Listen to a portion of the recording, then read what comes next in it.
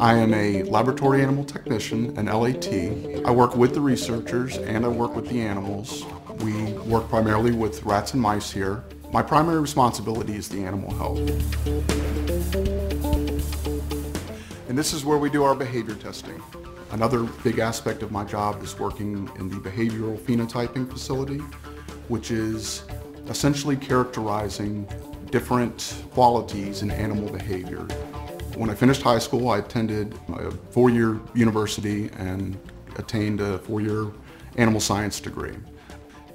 You learn the foundation, you learn the background science, you take your biology and your chemistry and your anatomy, which arms you with the knowledge you need to do this job.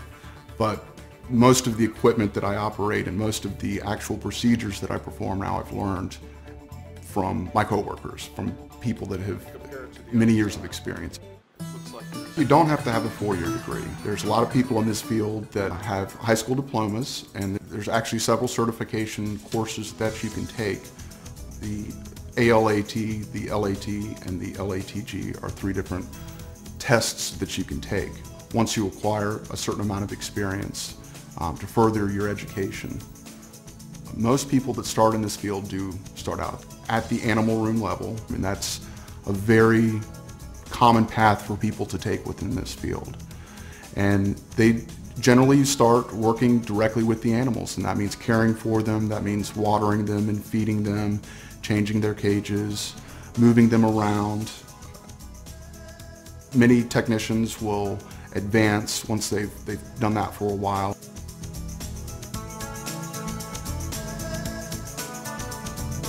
The laboratory animal technician also works with the investigator, carry out the specific job requirements. Selection of anesthesia will be important to this because it can't. And then the laboratory animal technologist does even more technologically demanding duties, including surgery, imaging with ultrasound.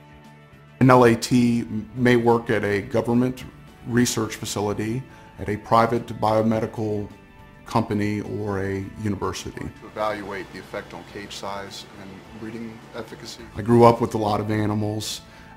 We had lots of pets, and it was natural for me to want to work in a veterinary clinic when I was in high school. I worked in the kennel and did that for a number of years, and then once I went to college I had an opportunity to work in the laboratory animal field, and it appealed to me more so than working in a dog and cat clinic. I really felt like my role here as a laboratory animal technician was very important.